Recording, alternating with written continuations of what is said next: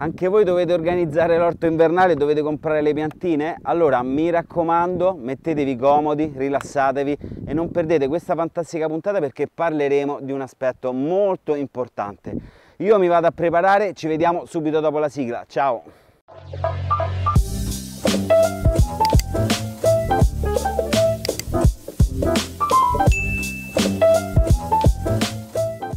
Allora, bentornati su Green Italy, io sono Claudio e oggi, come vi ho detto nella intro, vi voglio parlare di un argomento molto attuale, soprattutto in questo periodo dell'anno, un aspetto che forse ragazzi solo gli agricoltori, quelli un po' più esperti, seguono e quindi oggi lo volevo condividere con voi. Parliamo della scalarità del raccolto. Che cos'è e soprattutto perché è così importante? Allora, facciamo una piccola premessa perché un'accurata programmazione dell'orto non riguarda solo la gestione e l'ottimizzazione degli spazi all'interno dell'orto, argomento che tra l'altro abbiamo già trattato in una recente puntata e vi lascio come sempre qui in alto a destra il link, ma ve lo metto anche dopo, quindi non cliccateci adesso.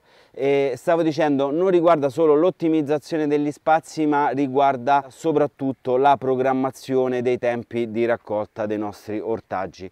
Perché ragazzi è così importante? Allora, primo aspetto, abbiamo la possibilità di portare sulle nostre tavole degli ortaggi freschissimi, proprio nel momento in cui hanno le migliori qualità organolettiche, quindi sapore, gusto, quant'altro, ma soprattutto le migliori proprietà nutritive. Secondo, se noi programmiamo bene, riusciamo a avere sempre disponibilità dei nostri ortaggi. Questo aspetto in particolare lo conoscono molto bene le aziende agricole e soprattutto gli agricoltori professionali che non possono mai rimanere sprovvisti di verdure da vendere, ma è importante per loro, ragazzi, è importantissimo anche noi nel nostro piccolo, nel nostro orto domestico, quello che a me piace chiamare orto di casa. Immaginate solo per un attimo, non so se vi è capitato anche a voi, di raccogliere contemporaneamente tanti ortaggi, quindi sapendo già tra l'altro di non poterli consumare subito nell'immediato, e quindi che cosa abbiamo fatto? Li abbiamo messi nel frigo e da lì li abbiamo consumati diversi giorni, settimane dopo. Bene, allora se noi organizziamo tutto al meglio riusciamo a evitare appunto che l'ortaggio perda quelle proprietà benefiche, proprietà che tra l'altro ci hanno portato a scegliere di piantare quel determinato tipo di ortaggio. Allo stesso modo però penso sia anche stupido lasciare un frutto sopra la pianta quando questa è arrivata a maturazione, perché comunque con il passare dei giorni tenderebbe a rovinarsi, quindi la programmazione è importantissima. Ma come facciamo, vi starete chiedendo? Allora è semplicissimo, quando vi recate nel vostro garden, nella vostra agricola di fiducia, dovete fare attenzione a scegliere le piantine non solo in funzione della loro varietà, quindi cavoli, broccoli, verze, ma fare attenzione particolare a quello che c'è scritto nell'etichetta. Perché?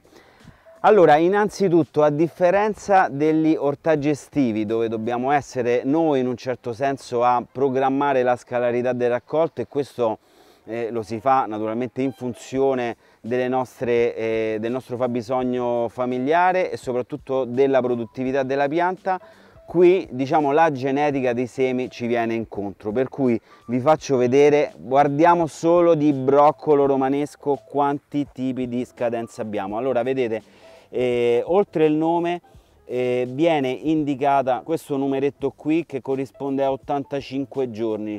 Cioè ragazzi, 85 giorni da quando li mettiamo a quando li possiamo raccogliere, abbiamo la maturazione del frutto. Guardate, 95, 100, 100, 110, 150, 160 e addirittura 180, 190. Quindi che vuol dire? Che noi li possiamo mettere tutti lo stesso giorno e avere piano piano la scalarità del raccolto. Quindi è sufficiente fare due calcoli, capire quanti frutti vogliamo raccogliere in quel determinato periodo, settimana, mese, e di conseguenza riusciamo a piantare quello che ci serve, senza soprattutto fare degli sprechi, perché buttare la roba, soprattutto se è la nostra, è un vero peccato. Anche qui ragazzi, guardate quante varietà di cavolo verza, 70 giorni, poi abbiamo, questo arriva a 85, qui abbiamo 110, 130, 140, 160, quindi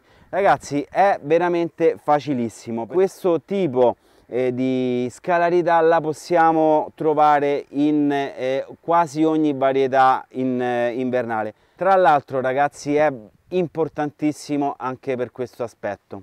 Gli ortaggi invernali non amano né l'eccessivo caldo né l'eccessivo freddo, quindi cosa succede? Perché è importante fare attenzione a questi numeretti che vediamo qui nelle confezioni? Vi faccio l'esempio del cavolfiore, perché questo ortaggio in particolare, anche se obiettivamente sono stati fatti studi genetici dei semi, diciamo delle varietà più resistenti al gelo, è uno di quegli ortaggi che non lo gradisce proprio. Cioè, avete presente quella brina che si forma sul frutto, sulla palla, e che poi magari la notte, quando le temperature scendono sotto zero, tende a ghiacciare? Bene, il cavolfiore è molto sensibile a questo freddo, e quando questo avviene sul frutto si forma una patina verde e il frutto tende a rovinarsi, tende addirittura a marcire. Quindi se noi facciamo attenzione al momento di raccolta, riusciremo ad evitare che quando il frutto è ancora attaccato alla nostra pianta subisca delle condizioni climatiche estreme. Per spiegarmi meglio vi faccio un esempio concreto. Allora, abitiamo in nord Italia o comunque in zone montane dove magari abbiamo le estati diciamo piuttosto fresche, ma abbiamo degli inverni piuttosto rigidi, quindi già magari a dicembre e a gennaio nevica o fa delle gelate.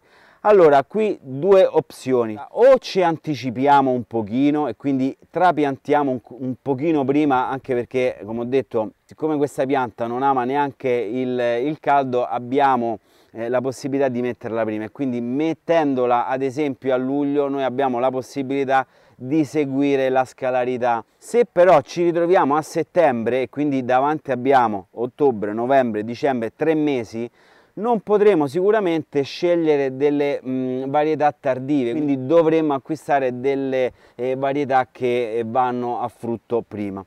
Altro esempio, ci troviamo nel centro Italia, centro-sud Italia. Qui per esempio fino a questa mattina facevano quasi 40 gradi, siamo a settembre, quindi noi qui non abbiamo avuto la possibilità di trapiantarli prima, ma oggi che è settembre, quindi ecco perché io oggi sto facendo questa cosa, andremo a mettere tante varietà di cavolfiore così da avere un raccolto fino a marzo. Vi faccio vedere, solo di cavolfiore abbiamo 8 varietà diverse. Guardate qui, abbiamo 65-75 giorni, ok? Questi sono i giorni che vanno dal trapianto alla raccolta.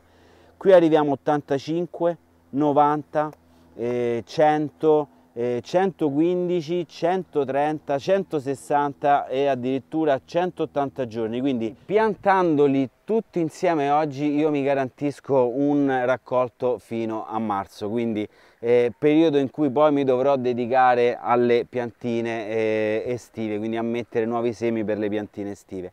Quindi ragazzi, mi sembra veramente semplice, dobbiamo veramente solo fare attenzione a questo piccolo aspetto. Molto probabilmente non ci avevate ancora fatto caso. Bene, io per oggi penso di aver detto tutto. Spero veramente di cuore che questa puntata vi sia piaciuta, e spero soprattutto che da domani, quando andrete a comprare le vostre piantine, lo farete con una consapevolezza in più e quindi magari impiegherete più tempo, ma ve lo assicuro che avrete grossi benefici. E poi mi raccomando, se non l'avete ancora fatto e il video vi è piaciuto, mettete un bel mi piace, iscrivetevi al canale, perché no, se lo ritenete utile per voi condividetelo, così magari sarà anche utile per qualcun altro. Ragazzi, aggiungo solo quest'altra cosa: noi le prossime puntate le faremo andando a mettere le piantine nell'orto. Quindi mi raccomando, non le perdete, ed ecco perché vi consiglio di attivare la campanellina, perché così quando caricherò il nuovo video voi sarete già pronti a poterlo guardare, e anche lì, stavo dicendo, avrete la possibilità di guardare tanti aspetti utili importanti. Giuro, non mi allungo di più, ragazzi, è stato un piacere, ci vediamo come sempre al prossimo fantastico video. Ciao!